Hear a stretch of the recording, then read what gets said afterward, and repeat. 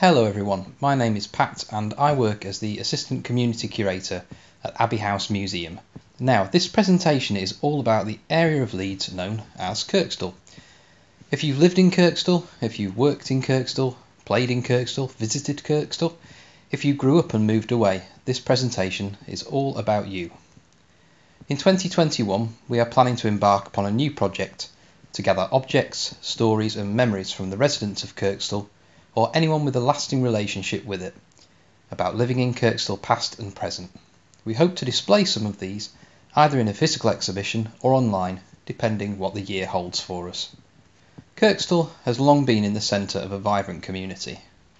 The first community we know much about is the community of monks. And still, people have a great connection to the Abbey, but the aim of this project is to look beyond our museum sites and out to the wider area. We want to explore areas like business and work. We know lots about different companies and institutions in the area, from Kirkstall Brewery and Kirkstall Forge with their roots stretching back to the 19th century and even further than that. But what about the people who work there and their stories? What were they like to work in?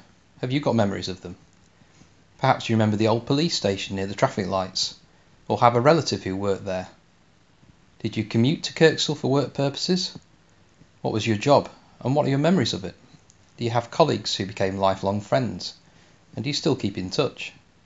We're equally keen to talk to businesses in Kirkstall today. What does it mean to work in Kirkstall in 2021? To those of you growing up now in Kirkstall, or who may have grown up in and around here, and maybe attended school here or played in the Abbey Park, what was it like? Where did you go on a Saturday with friends? Maybe to the Abbey Picture House, which closed in 1960. Perhaps you attended guides or scouts too in the area. Here we have some pictures of St Stephen's School in the 1890s and from the 1930s, but we don't really have anything more recent. And one of the things we want to try address is some of these gaps in our collections, the more recent past, living memory and the present of course. You might have attended lots of events over the years, either small scale, perhaps a bonfire supper like the one on the left here, or on a larger scale. Of course, lots has happened at the Abbey over the years, concerts of live music, plays, and we would love to collect any memories of the Kirkstall Festival, which has been running for 40 years.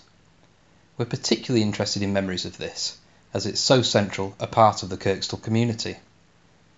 Maybe you're involved in the festival, or have been in the past, or did you attend every year that you were able to?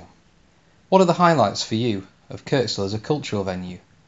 Somewhere to attend lots of interesting things. It doesn't have to be an event, of course.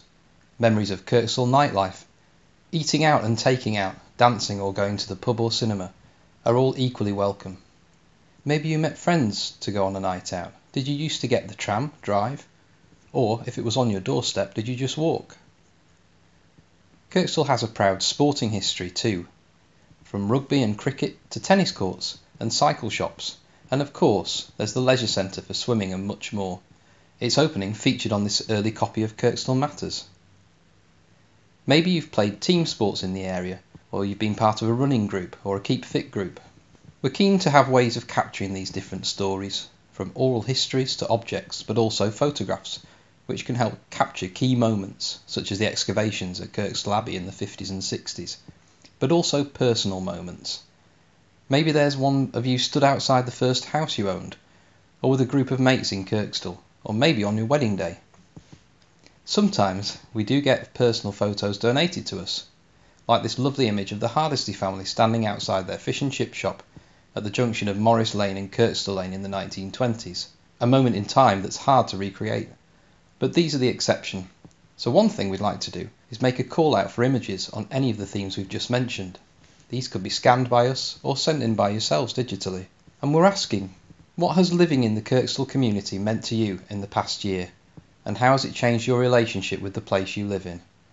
Perhaps it's more important to you now than ever before, as our worlds have become more local in many ways. So, where do you come in? Well, if you think you may have stories or memories from Kirkstall that we could share, photographs you'd be happy for us to display, objects you could lend, that might shine a light on living or working in Kirkstall and fill some of the gaps we have bridging past and present, please get in touch and we'd love to hear from you. in whatever form you find easiest. You can email patrick.bourne@leeds.gov.uk, tweet at Curator Pat, ring or text 077 122 14269. We hope to see you in person again this year. This project is really about your voices, as it's the people that make the place, and depending on the scale of your response and what the bigger picture is this year, we want to work towards an exhibition of your memories, objects and photos, either in person or online, or perhaps both, to be able to tell all those individual stories that go to make up a place, or as many as possible. Thanks for listening.